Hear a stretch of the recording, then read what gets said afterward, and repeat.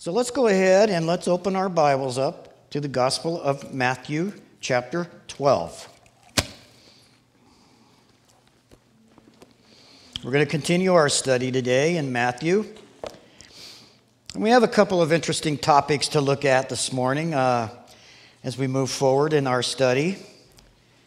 This is probably one of the longest chapters, I think, in Matthew, so we're going to be in chapter 12 for a couple weeks. But this morning I wanted to try to cover a decent amount of it. You know how we are around here. Sometimes we don't get too far, but that's okay. But we are going to start at the beginning, chapter 12. And I want to read down through verse 8 to get us started this morning. It says, "At that time, Jesus went through the grain fields on the Sabbath, and his disciples were hungry. And they began to pluck heads of grain and to eat. And when the Pharisees saw it, they said to him, 'Look, your disciples are doing what is not lawful to do on the Sabbath.' But he said to them, 'Have you not read what David did when he was hungry? He and those who were with him, how he entered the house of God and ate the showbread, which was not lawful for him to eat, nor for those who were with him, but only for the priests. Or have you not read in the law that on the Sabbath, the priests in the temple, they profane the Sabbath and are blameless? Yet I say to you that in this place there is one greater than the temple. But if you had known what this means, I desire mercy and not sacrifice, you would not have condemned the guiltless. For the Son of Man is Lord even of the Sabbath." So what a great story we have here concerning the Sabbath. Seems kind of petty when you look at these two incidents that these accusations that are being made here. And pettiness really is contagious. Pettiness is something that really has flown down through the ages along with everything else. People tend to be very petty about things. And sometimes people kind of get a sense of their own self-importance or their own self-righteousness. And they want to impugn that upon you. They want to pile those things upon our shoulders. And really, it's a matter of being judgmental. It's a matter of being condemning. It's a matter of putting ourselves in God's place and judging others. And we know from our study in Matthew what the Lord says about judging each other. We don't, first of all, have the authority to do that. Only He does. And Jesus is going to make a very important point to us here this morning about this pettiness. So with what He's gone through already, what we've seen Him going through already, do you think He was surprised or shocked that He was pulled aside because His disciples were eating a little bit of grain on the Sabbath? I don't think so. I seriously doubt it. But here's one of the things we're going to learn this morning, which is really powerful. Jesus knew the Word of God inside and out. Now, mind you, He did not have a New Testament back then. They had the law and the prophets. They had the books from Genesis all the way through the Old Testament. And we know that the Old Testament speaks of Christ. Everything in the Old Testament points to Jesus. Now, a lot of people don't see that. But when you look at these things as a type or a shadow or something along those lines, you begin to learn very quickly that all of the stories, the law, the prophets, all of those things were written to point to the Messiah. This is what Jesus had to work with. This is what the Lord was about to interpret for them, to give them a clear understanding of what's going on. Now, when it comes to the Sabbath, we're here today on Sunday, but did you know this isn't the Sabbath? I mean, in Jewish world, when is the Sabbath? It's Saturday. It's always Saturday. But Christians for 2,000 years have gathered on Sunday to come together for fellowship and church because Sunday is the day that Jesus rose from the dead. So we celebrate that together as believers. But in the Jewish culture, their Sabbath was on Saturday. Now, there are groups out there today that would confront you or me. They have already. I've gotten some nasty grams from folks out there that warn me that what we're doing is heresy because we're meeting on Sunday instead of Saturday. And on Saturday, when you're mowing your grass or going to the beach or when you're doing all the things you do on Saturday, you are sinning. Isn't that sad? That really bums me out, that people would become so condemning and petty and judgmental that they would attack others like that. One of the things that I don't like to do, and that's attack other people in churches. I don't like to do that because I believe as a pastor here, God's given me responsibility with you to teach you good things, true things. And what's going on in all these other places around the world or in our country, even in our community? I don't have time to get in those weeds. I don't want to get in those weeds. I figure if God's calling somebody to do something and they're going a certain direction, guess who they're going to have to stand before? They're going to have to stand before the Lord someday and give an account of what they have done and how they have ministered or not ministered to their people. If you've been around here very long, you know that we're not legalistic here. We don't stare at a gnat and swallow a camel, so to speak. We're very free. There's no real dress code. There's no begging for money. There's a lot of things that we do here that makes all of us together have a sense of freedom together, not intimidation. But those who are legalistic, those who are of the opinion that we shouldn't be meeting on Sunday, and many other groups also, are very, very legalistic. And one of the things you learn very quickly about these people is they do not understand grace. They don't understand that all of us have sinned and come short of the glory of God. They think somehow by keeping the rules and stepping in line that they're going to get themselves into heaven. How many of you know that's not true? No matter how good you are in line, no matter how much you step to the tune, you're always going to come short. You're always going to misstep. We all do. Thank God for Jesus. Amen? So it's interesting that Matthew brings up this situation here before us this morning immediately after Jesus has made a comment in chapter 11. And I want to read it to you in verse 28, chapter 11. It says, "Come to me, all of you who labor and are heavy laden, and I will give you rest. Take my yoke upon you and learn from me, for I am gentle and lowly in heart, and you will find rest in your souls.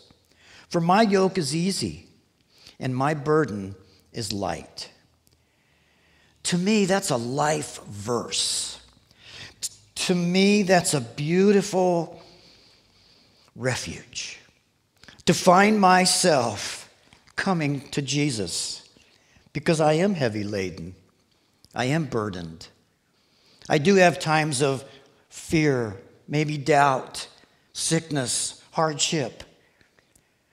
Maybe my relationship with him is maybe a little off kilter, and I'm struggling with that. And he's not telling you and I this morning, go out and clean up your act. Go out and make it right, and then come back to church. Then you can meet with me. He's not saying that there's a specific group of people that can come to him. This is another thing that we need to understand. There is no specific group. There are those out there that would say, we are the only true church. There are those out there that would say, if you don't join our group, then you're really not saved. Let me point something out to you here.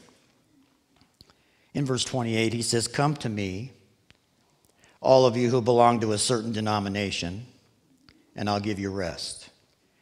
Come to me, all of you who have been baptized, and I'll give you rest. Come to me if you belong to a certain organization. I'll give you rest. It's not what we're reading here. Come to me, all of you. No matter where you're from, no matter what your background is, no matter where you've been, Jesus is calling out, come to me, all of you who labor. And that does not exclude anybody. We all fall into that category. You might ask, well, what's the Greek word for all? It's all. It means everybody. No limits. I love that about Jesus. He invites us. And when you're heavy laden and when you're burdened, we come to him and he wants to give us rest. Now, what is the meaning of the word Sabbath?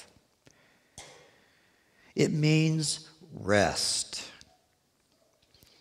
Remember in Genesis, when God finished creating all things, it says he rested on the seventh day, on the Sabbath.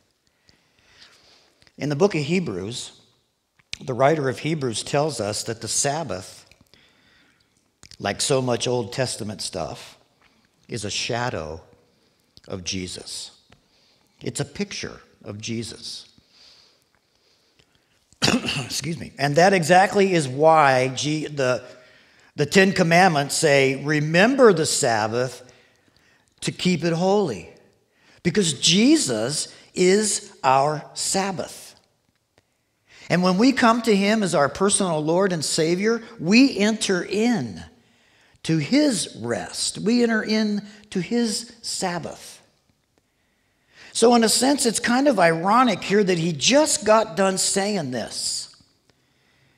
And I just love the way he describes, it just draws us to him when he says, you know, I'm gentle. I'm lowly in heart, and my yoke is easy. My burden's light. Have you ever heard anybody use the term the burden of the Lord? I've just been weighed down with the burden of the Lord.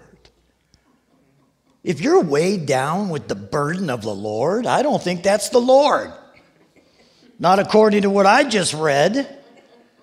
My burden is light, he said.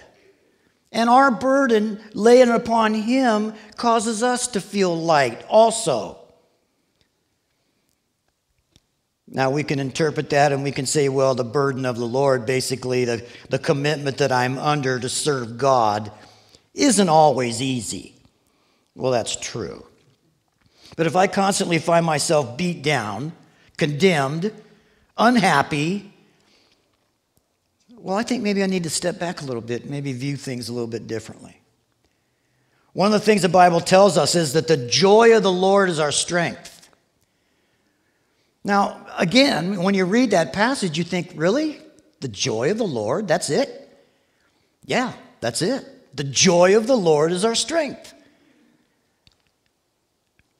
I've heard that little acronym, I guess it is, where people say it's Jesus, others, and yourself. In that order, it spells out joy. Our lives are molded around that very truth. It's Jesus first, it's others second, and ourselves last. And we'll experience the joy of the Lord. But I think in our culture and in many of our worlds, it's exactly the opposite of that. It's me first. And if I have time, it might be others. And if I have a lot of spare time, it might be him. And there are people who claim to be believers in Christ who live like that. And they don't have the joy of the Lord. When you read in Galatians the fruit of the Spirit, Paul tells us the fruit of the Spirit is love. And to describe what that love means, the first word he uses is joy. Love, joy, peace, patience, kindness, goodness, self-control. All of these things fall under the category of God's love, of the fruit of the Spirit. It's always important for you to be a fruit inspector, by the way. It helps you not to be judgmental. We're fruit inspectors. I want to look and see, is there good fruit coming from that? I could say yes, then that's of God. So Jesus is confronted here right after he has made this beautiful invitation to them. So here they are, Sunday morning, they're going to church. Here you are on a Sunday, or they were going on a Saturday on the Sabbath. You're coming in on Sunday morning, you're on your way to church, you're coming in from Mac maybe or somewhere else, and you swing by the coffee shop. And you grab yourself an espresso. And somebody from the church sees you there and they say, you're not supposed to drink coffee on the Sabbath. This is how petty this was. They're on their way, they're going through a field, they're hungry. He told them at the very beginning, if you want to follow me, you need to know foxes have holes, birds of the air have nests, but the Son of Man has no place to lay his head. If you're going to sign up with me, he said, this is what you're signing up for. So don't expect to be going to the finest restaurants, staying in the finest hotels. Expect difficulty. And so here they are trying to get a little bite to eat out of the farmer's field. And they're confronted by the religious powers in the area that come and they say, your disciples are sinning, basically. And so Jesus responds to them. It's very interesting when he responds to them. And of course, this charge, we know it's referring to the very strict Sabbath laws that the Jewish people have. You can't really do much of anything on the Sabbath according to the law. And why was that? Was it because God was just being mean and wanted to rob you of a good time? Or does it mean that the Sabbath is holy and we should be thinking about the things that God has done for us on a day that we come together like this? It's all about Jesus. And, they weren't even allowed to collect firewood on the Sabbath. You weren't allowed to carry any burden on the Sabbath. You weren't allowed to harvest anything on the Sabbath. But yet, in the temple, the priests in the temple were sacrificing animals to the Lord on the Sabbath.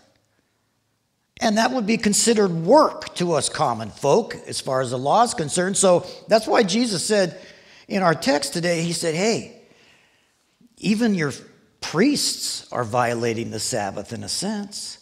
And what about David? We just read this story a few weeks ago on Wednesday night about how David went in looking for food from the priests. And all he had was this bread that was set aside. It was supposed to sit on the altar for 7 days. It was an offering to the Lord. And then after 7 days, the priests were allowed to consume it for themselves, to eat it. But here it is, sitting on the altar. It hasn't been 7 days. David goes in and he's very hungry. And as he's fleeing from Saul, and the only food there was this bread. And even though it was contradictory to their ceremonial law, human necessity overrode that. Human necessity was more important than ceremonial rules. The priest knew that. David knew that. Jesus knows that. We hear a lot about race today. It's a very divisive situation that we find ourselves in many times. But I'm going to tell you this morning, I know that God's involved in race too. He's involved in the human race, okay? All of us. We are all important to him. We are all important enough and valuable enough in his eyes that he would die for you, that he would lay down his life for you, for the human race. The Bible tells us that God said, I would rather have mercy than sacrifice. And really the bottom line here is just use a little common sense. We're going to go harvest food after church down in the fellowship hall. Are we violating the law? Absolutely not. This is human necessity, things that we need. Well, these people are constantly looking for a reason to accuse the Lord. They're constantly looking for a reason to condemn him. And we've gone through these passages where he's healed these people. He's done all these miraculous things. He's calmed the sea. He's done so many things. And now they're feeling threatened by him. Now they want to silence him. And so they're looking for some way that they might take him out and have him arrested. Verse 7 tells us, if you would have known what this means, I desire mercy and not sacrifice, you would not have condemned the guiltless, speaking of the 12 that were with him. For the Son of Man is Lord even of the Sabbath.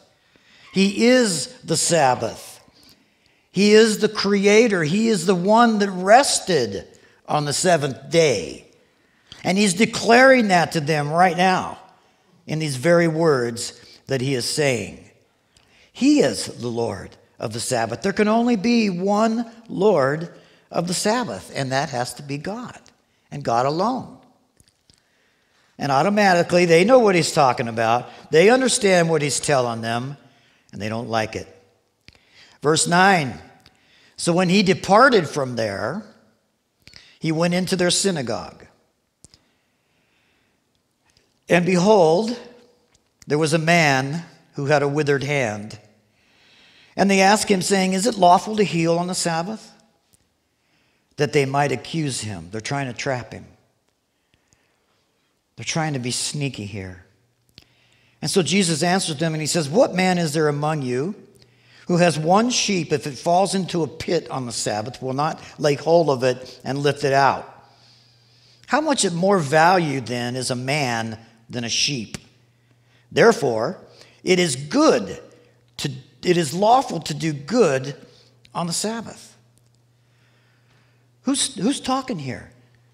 The very person that wrote the Ten Commandments. The very person that wrote the law. The very person that created the universe. In the Sermon on the Mount, we read many, many times, you have heard it said, speaking of the law, and Jesus said, but I say unto you. His words have more authority than the law. He was the authority. He is the authority. And when he says things like this, it is therefore good. It's okay to do good on the Sabbath. It's okay. It's a good thing. And he uses an example that actually is it's something that's given to them as a common sense thing. When he says, say you're out in your field and you find a sheep in a ditch, you're going to leave it there to die because it's the Sabbath? No, there's a provision for you to be able to pull him out of the ditch, care for him, her, whatever it is. But isn't a human being much more important? Well, easy question, isn't it? Of course. It's a biblical answer. His first answer was a biblical answer, talking about David. He's talking about the prophets. He's talking about the law here. He's trying to explain it to them, and he knows the word inside and out.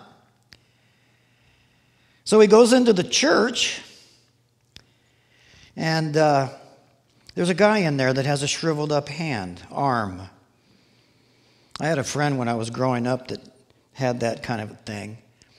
His arm was kind of stuck like that. I used to really feel sorry for him. And it seems like this man is much the same. It's withered up. It's kind of paralyzed, if you will. And he sees the man in there. And he's given this example of the sheep in the ditch. This man was in a ditch. This man was in his own little pit. This man was a cripple. And Jesus is seeing him, and he's having compassion upon him. His attention is drawn to him, and they're just standing back, waiting to see what he's going to do. So that's why he asked this question, is it okay to do good things on the Sabbath? Well, yeah, okay. And he says to the man, stretch out your hand. And he stretched it out, and it was restored as whole as the other. We didn't see any backflips. We didn't see any humming. We didn't hear any chanting. We didn't see a bunch of rigmarole and flopping all over the place. And no, Jesus said, stretch out your hand. Now, if I was the man, I'd probably be standing there going, stretch out my hand? Are you nuts? Can't you see what's going on here? How do I stretch out my hand? But I think when the Lord said that to him, it was a response that the man had before he had time to even think about it. He's like, whoa, I just stretched out my hand. I'm healed. You know, that happened to Peter when they were going into the temple, and there was a lame man laying out in front of the temple, begging for money. And Peter walked up to him and he said, I don't have any silver or gold, but what I do have, I will give to you. So in the name of Jesus Christ, rise up and walk. And it says that Peter reached down and grabbed the man by the hand and pulled him up to his feet, and he was able to walk. Not only was he able to walk, he danced. He praised God. And everybody there knew he had been born like that. They were all amazed at what had happened. Now, today there's a lot of talk about healing and all the things that happened. Does God heal today? Absolutely does. He's in the business, right? But there's some dynamics about that gift, about that event when it happens.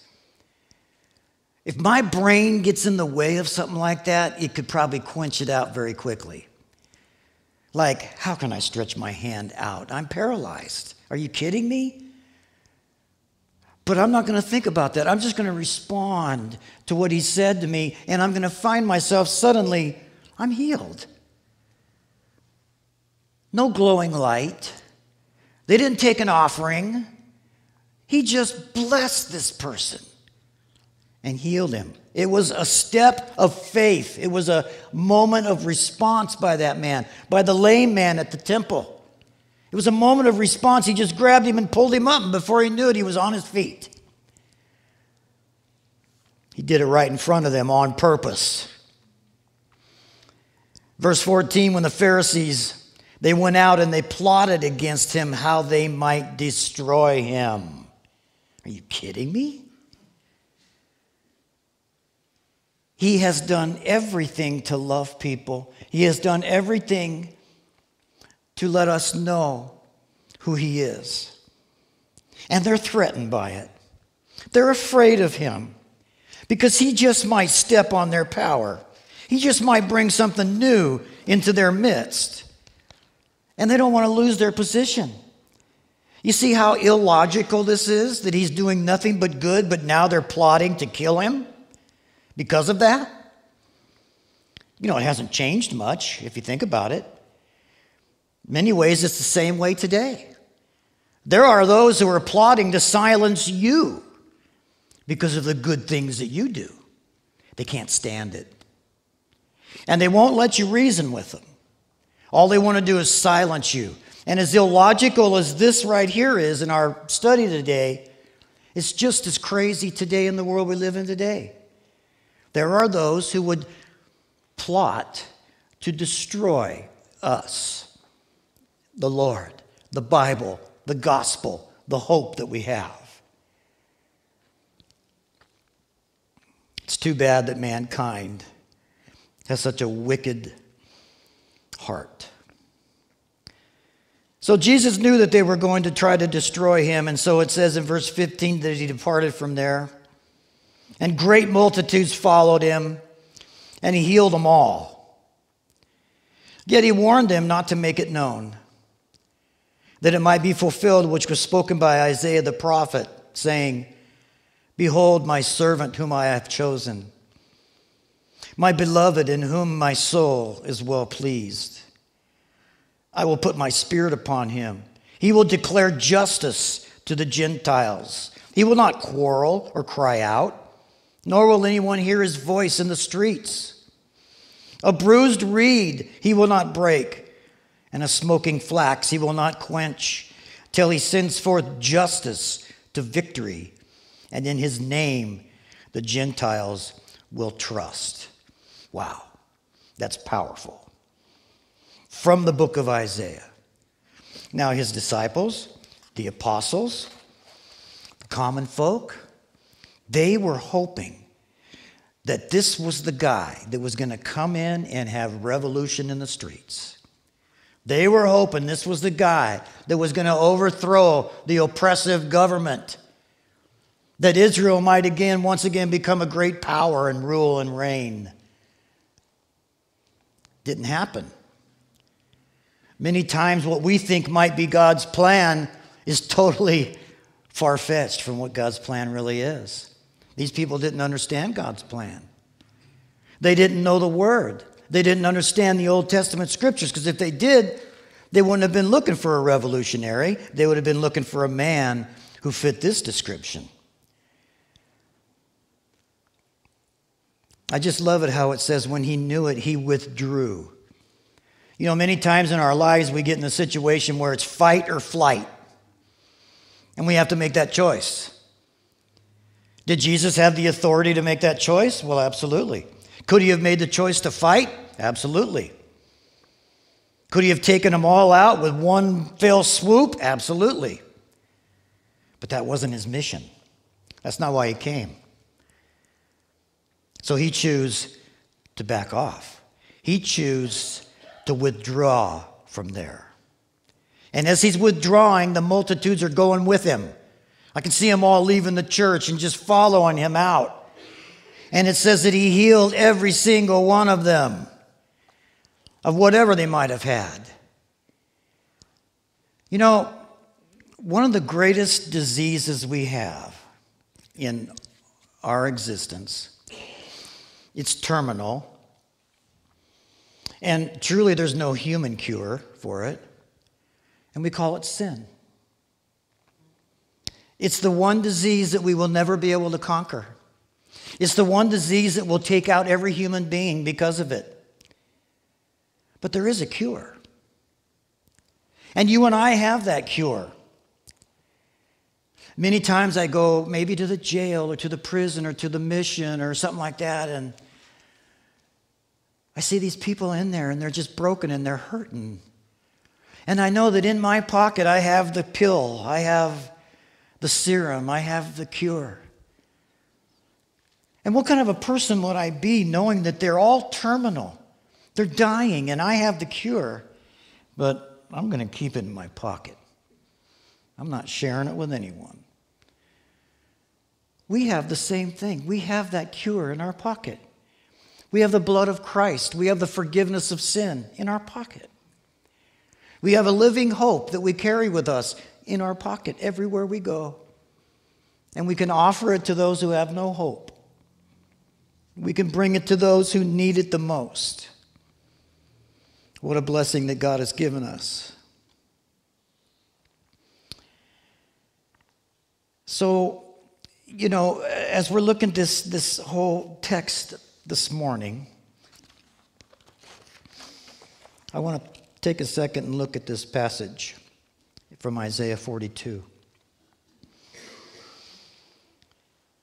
This is the servant who God the Father chose. It's my beloved in whom my soul is well pleased. And I will put my spirit upon him, and he will declare justice to who? Well, the old King James says, to the nations, to all the nations of the earth, to the Gentiles. That's us. It's not just for Israel, not just for the Jews, it's for all of us. And I love this in verse 19. He's not going to quarrel. He's not going to argue. He's not going to stand in the streets and cry out in the middle of the streets, because no one will listen to him. And a bruised reed he will not break. What is a bruised reed? What's he talking about? Well, you know, along the rivers there, this grass would grow and it was like a reed, and, you know, like the cattails or some kind of a grass that would grow along the shoreline there. And when the wind would blow, depending on which direction the wind blows, the grass would bend that direction. Kind of like human beings, you know. We bend whatever direction the wind seems to be blowing at the time. James uses an example of the waves of the sea. He said, a double-minded man is unstable in all of his ways. He's like a wave in the sea that's just driven and tossed by the wind. No real direction. Just whatever happens, happens. And Jesus is saying sometimes those reeds, sometimes that tall grass, as it's bending, it will break. It will crack over and it will be bruised right there where it bends. And so he's telling the people right here, he says, if you're like that, if you've been bent over and bruised by the things of the world, I'm not going to go in there and break it the rest of the way. I'm here to heal it. I'm here to give it stability. A smoking flax, a little bit of a wick. You know, I was in the Boy Scouts growing up. And one of the things we used to have to do when we go on these little campouts and stuff, we'd have to build a fire. So you're out there and, you know, the wind's blowing, and you're trying to make this little fire, and you got your little pile of kindling there, and you're a match, and you see a little spark. Well, you don't get up and stomp it out. You blow on it. You fan it so that it becomes a flame. And this is what the Lord is speaking of right here. He says the same thing. You might be just hanging on with a flicker today. You might be barely making it today. But I'm going to fan that flame. I'm not going to snuff it out. And it's going to become a huge flame. And it's going to bring warmth and light to those who are around it. In Luke 24, Jesus said to them, how foolish you are, and how slow of heart to believe all that the prophets have spoken. Did not the Christ have to suffer these things and then enter his glory? And then, beginning with Moses and all of the prophets, he explained to them what was said in the scriptures concerning him. From Moses to the prophets, he was able to do a Bible study with these guys and show them he is in the Old Testament. This is who the Old Testament was talking about. He taught them. I love that about Jesus. He was a teacher of the Word. And he was able to pull the Word together and use just the exact things that we need to hear. He's not going to quarrel. He's not going to force himself on us. He's not a political activist or a warrior leading a revolution. You know, when John the Baptist was doing his ministry in Matthew 11, Jesus began to talk about John. And he asked them a question. He said, what did you go out in the desert to see? Did you go out to see a reed, the grass, if you will, swayed by the wind? John wasn't a piece of grass swayed by the wind. John was strong. He was immovable. He wasn't blowing all over the place and fickle and allowing his feelings to direct his world. He walked by faith, just as we're asked to do also. He was a strong tree, if you will. This bruised reed, it speaks of oppressed, broken, downtrodden people. And his attitude towards them is, I won't take advantage of you. I know you're down. I'm not going to step on you while you're down. I'm not going to abuse you. I'm not going to be harsh to you. I'm going to show you my love. I'm going to show you my ultimate love and forgive you of your sins. I've heard it said by people in years past that the Christians, the church, is the only ones that kill their wounded. That's terrible. But I've heard that said many times, that we're the ones that kill the wounded. Somebody gets weak in our midst, and we want to trample them. We want to throw them out. We want to get rid of them because they're not meeting up to their expectations. Jesus calls us as the body of Christ to be a healing factor, amen? He calls us to be people who care about those who are a broken reed or their wick is just barely flickering. That's why we're here this morning. You know, Paul wrote a letter to Timothy, who was a young pastor. And he said to Timothy, this is your job as a pastor, Timothy, to equip the saints to do the work of the ministry. Listen to that for a second. A pastor's job is to equip you to do the work of the ministry. Because when you're equipped, you're armed and dangerous with love. When you're equipped, you have a light that shines in a dark place. When you're equipped because of God's word. Knowing his word. That's why there's such an emphasis placed on this here. To teach you the word of God. To equip you to do the work of the saints. Whatever that may be. Whatever God has called you to do. I love that. Some people say, well, it's the pastor's job. He should be out there knocking on doors. He should be standing in the streets preaching and all that kind of stuff. That's not what Paul told Timothy. You get them ready and send them out and let them do the work of the ministry. You minister to them, they'll minister to others. That's the plan. So you and I, we realize this morning that yes, we are forgiven of our sin. Why don't you guys come on up, worship team, come on up. We are forgiven of our sins, but you know what? We also realize at the same time that one thing that God will not overlook is injustice. He can't. He cannot just overlook sin. Sin has to be dealt with. And when it comes to my sin that would lead to eternal death and condemnation, Jesus dealt with that on the cross. But when it comes to my sin that might have a direct effect on my life or my loved one's life or people around me's life, I'm going to be held accountable for that stuff. You are too. And the Lord is just reminding us.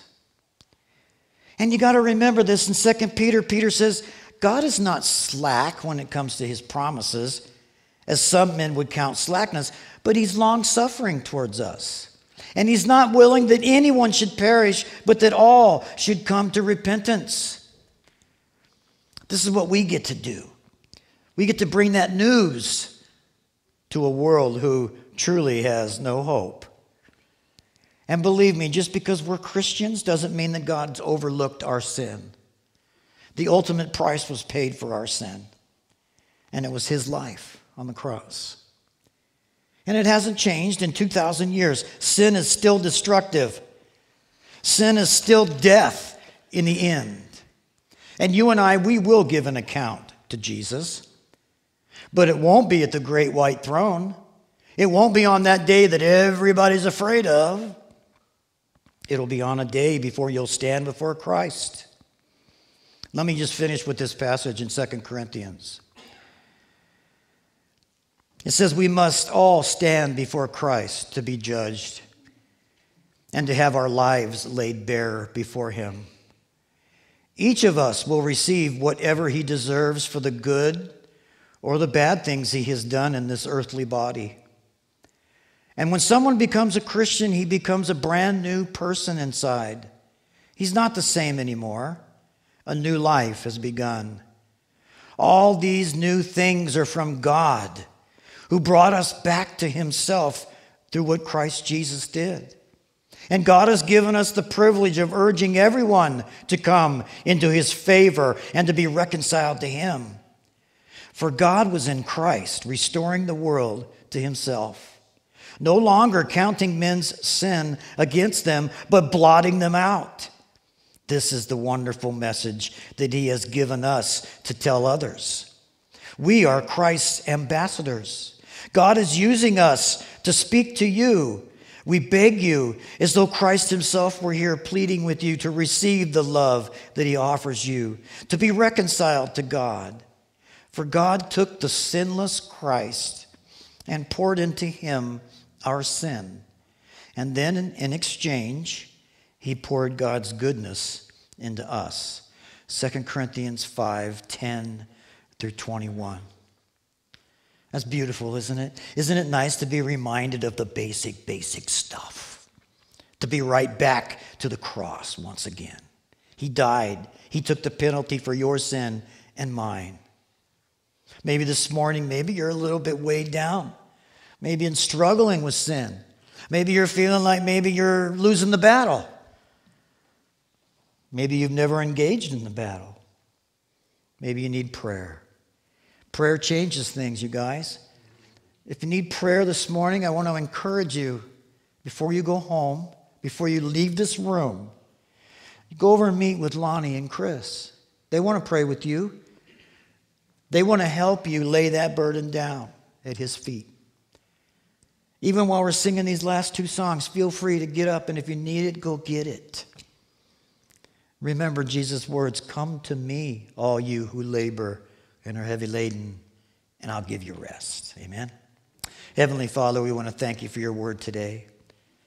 I want to thank you, Lord, that we can place all of our trust in these words, in the things that you've taught us. And we thank you so much for your love. Thank you, Lord, that you have given us a brand new beginning. A new life has begun because of you. You've reconciled us back to God. Oh, Lord, you've done for us what we could never do for ourselves. And so we worship you today. We thank you for what you've done on our behalf. And it's in Jesus' name we pray. Amen.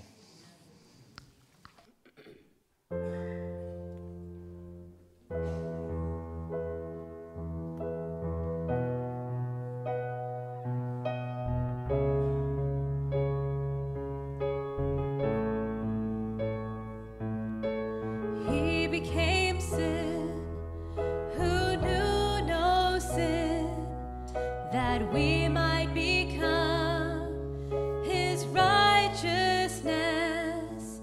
He humbled himself and carried the cross. Love so amazing.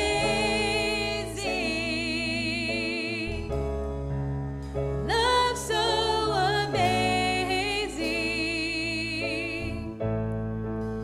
Jesus Messiah, name above all names, blessed Redeemer, Emmanuel,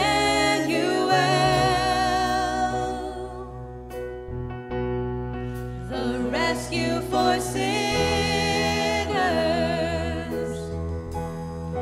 the ransom from heaven,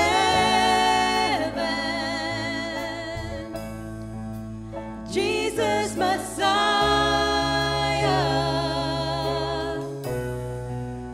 Lord of all. His body the bread, his blood the wine, broken and poured out all for love. The whole earth trembled and the veil was torn.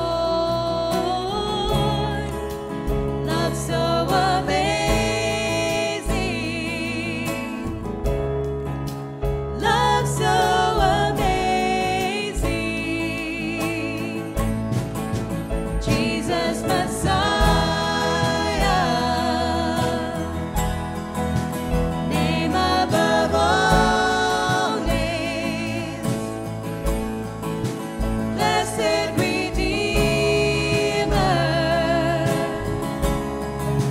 Emmanuel,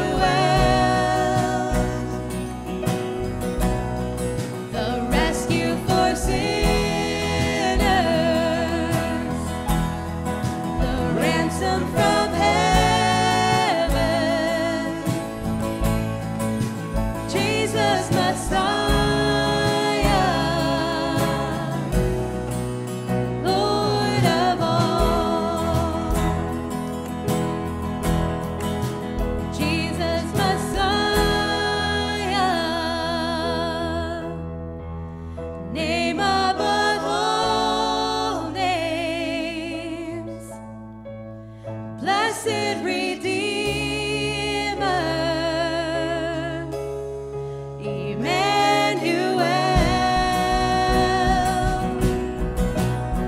the rescue for sinners, the ransom from heaven,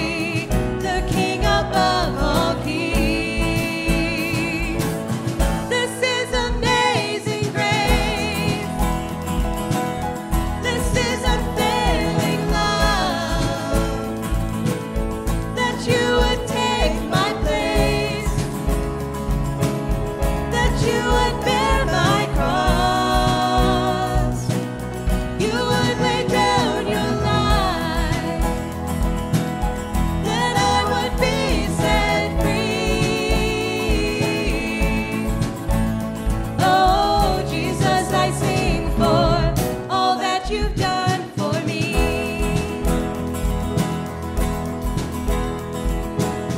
Who brings our chaos back into order?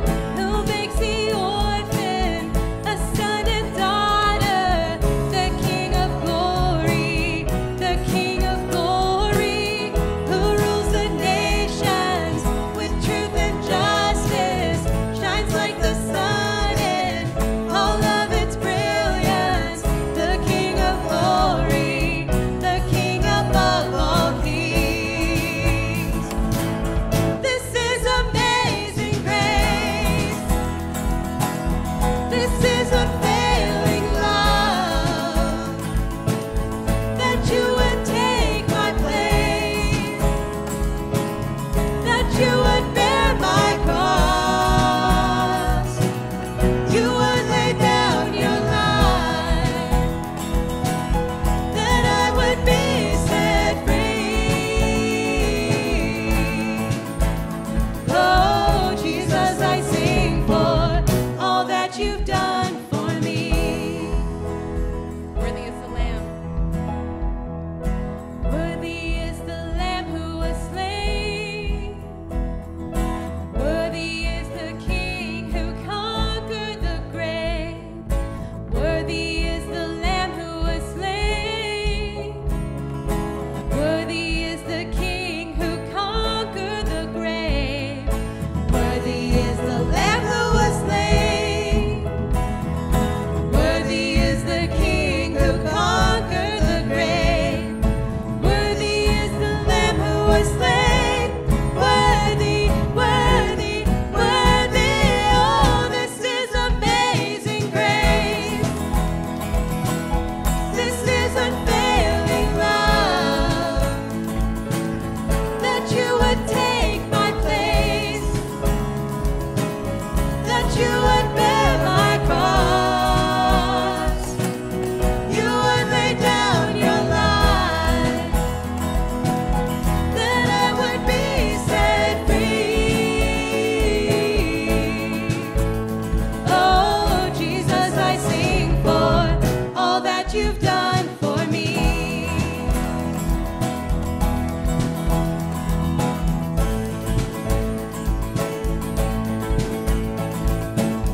Jesus, I sing for all that you've done for me. Amen. Thank you, Lord Jesus.